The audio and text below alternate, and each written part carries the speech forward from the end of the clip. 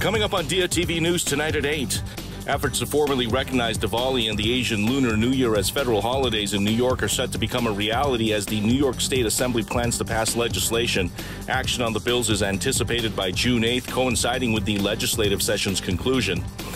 Pakistani authorities have launched a crackdown on former Prime Minister Imran Khan's Pakistan Tehreek-e-Insaf party, detaining thousands of the popular opposition leader's supporters and allegedly pressuring senior allies to quit the group.